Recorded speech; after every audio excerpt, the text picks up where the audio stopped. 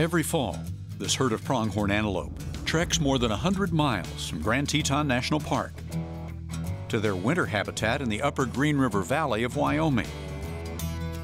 This phenomenal migration, one of the longest in North America, has been taking place for the past 6,000 years. As the snows develop and forage becomes unavailable, they migrate and move back the 100 to 150 miles back to the sagebrush basins of the upper Green River Basin, where they can access forage through the winter. Relying on information collected from VHS radio collars, researcher Hall Sawyer mapped this particular pronghorn migration route in 1998. With 500,000 animals roaming the range, Wyoming is home to almost as many pronghorn as people.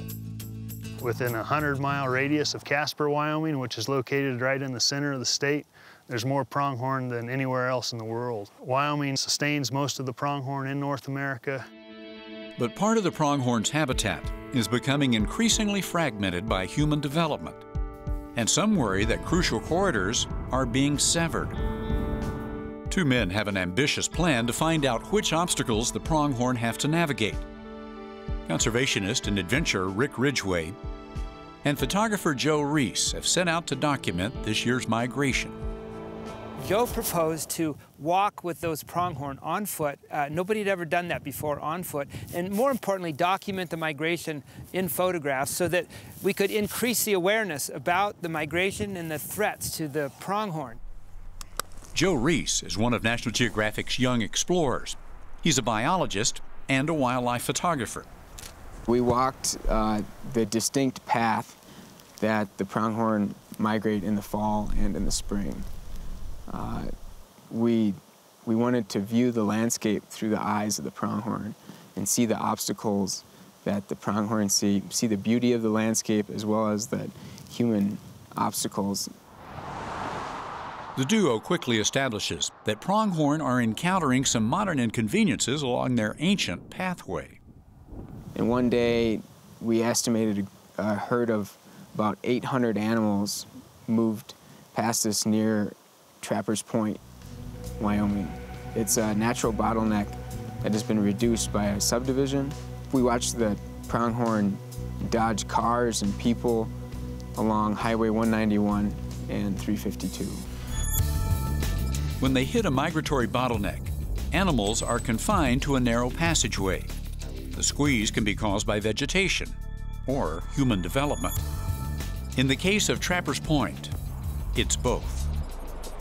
Every year, between 1,500 and 2,000 pronghorn cross through this bottleneck twice a year, once in the spring and once in the fall. Vehicle-wildlife collisions are a problem all across the state, but they become particularly problematic during these migratory time periods when there's a lot of animals moving across the roads. The most common barriers the animals face are roads and fences. Fences pose a problem to pronghorn because they're not evolved to jump over fences. They move underneath them. And if fences are woven wire that they can't move under, a lot of times they simply can't pass through them.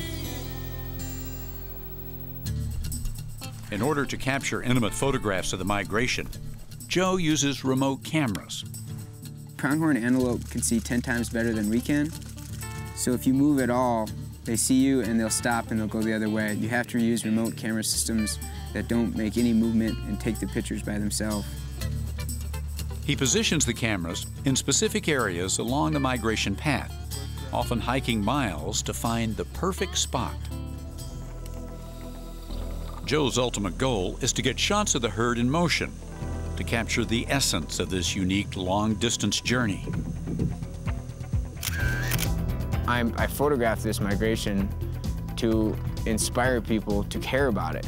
It's an incredible migration, and people need to know about it. It's happening right in the middle of the United States, and it's the second longest migration in the Western Hemisphere. Joe also documents the migration from the air with the help of pilot Chris Boyer of Lighthawk, an organization that provides free flights for conservationists. Aloft, Joe can clearly see potential roadblocks. During one of my aerial photography flights, I documented human development within the corridor. As more and more barriers are installed, the threat to this migration is increased. The team discovers that oil and gas fields are also threatening the corridor. There are already more than 8,000 wells on public lands, with plans to double that in the next decade. These remarkable aerial photographs document the changes since the 1980s. In the last 100 years, the migration route has been threatened by human development, by suburbs and by ranchettes, and now by oil and gas development in the southern part of their range. The team's extensive documentation of the Pronghorn Corridor may help officials target where they need to act. There are ways to protect wildlife corridors that are still compatible with human occupation in an area. And for example, a rancher can install fences that allow pronghorn antelope, for example, to go under them without getting hung up on the barbed wire. The team also hopes their efforts will spark an interest in protecting the animals. The Pronghorn Migration Corridor is 125 miles long and only a mile wide. It's not going to take that much to protect it. If the human impact on this migration were to continue, then it's possible that the migration route might be cut off. And if that were to happen, there would be no more pronghorn antelope in the Grand Tetons. And that would be tragic for everyone.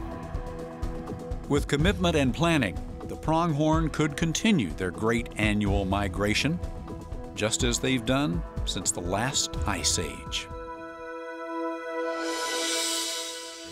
Sponsored by National Geographic Mission Programs, taking science and exploration into the new millennium.